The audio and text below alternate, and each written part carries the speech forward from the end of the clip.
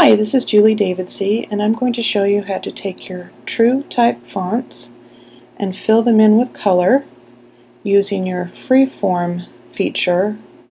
I have two true type fonts here. One is cast iron and the other is LD polka dot. You can Google those and find out exactly where to purchase them or to download them to your computer. Let's get started. We have our Freeform feature over here, and we're going to click Add Brush Layer, and that's going to give you a box. You're going to click off the box so that you can drag it wherever you need it to be and size it up. So we'll make this a little bit smaller and drag it out a little bit so you're covering the whole area in which you want to fill in with your color. Let's go up to the combos in your color palette and choose Surprise Me. Oh, I like these colors.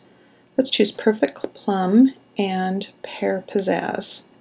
So click on Perfect Plum and hit OK. And then we're going to color in using our brush. So if it's solid, you have a brush, and if it's not solid, it is an eraser. So hit your brush, you'll have a solid cursor, and I want to make this into a square because I'm going to be doing some corners. So you start at the top and click and drag.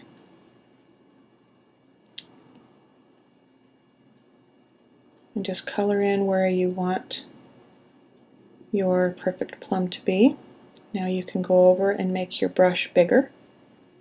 So click and drag. You can fill in spaces faster. It's easier to get into the corners with the smaller, obviously. So we'll make it a little bit smaller to get the little corners. Alright, so we are going to finish up our perfect plum. Then we're going to change our color to Pear Pizzazz.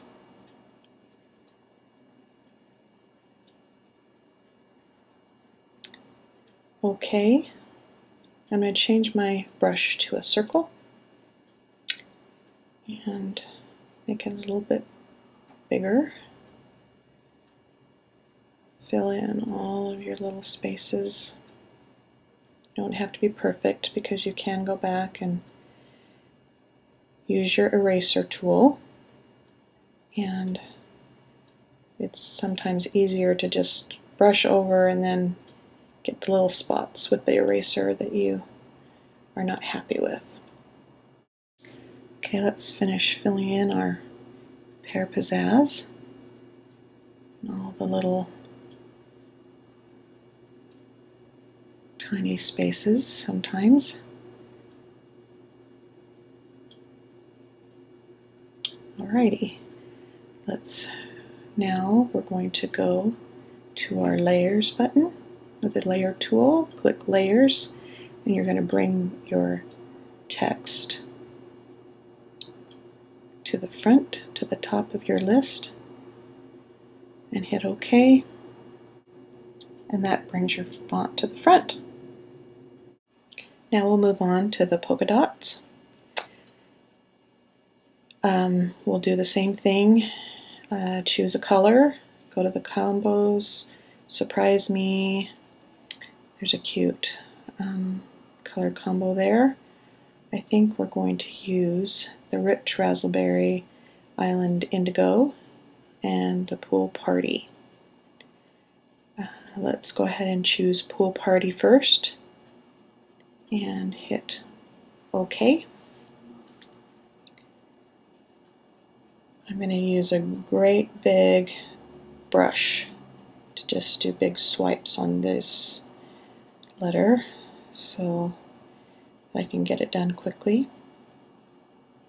If If I go out of the lines, I can just go back in and touch up with the eraser.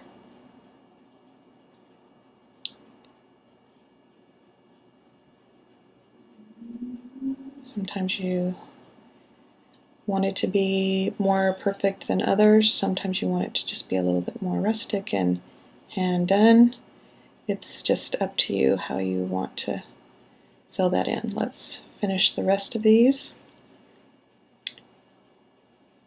And then we're going to bring the font from your layers to the front again. So drag it to the top, hit OK. And then we've got our colors, but I want to add colors to the spots. So you need to go in and add another brush layer box and adjust it down to the size that you want.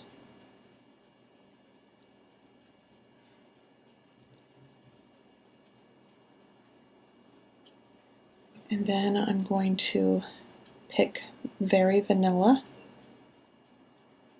in my brush so I can fill in all the little polka dots on my fonts. So they have a little bit of a contrast color, and I'm going to get it the right size. So all I have to do is just click it and the little dot will be there with my circle. So I'm going to fill in all the little polka dots with our Very Vanilla. And then I can, when I'm all done, I can go back with my eraser and clean up all the edges.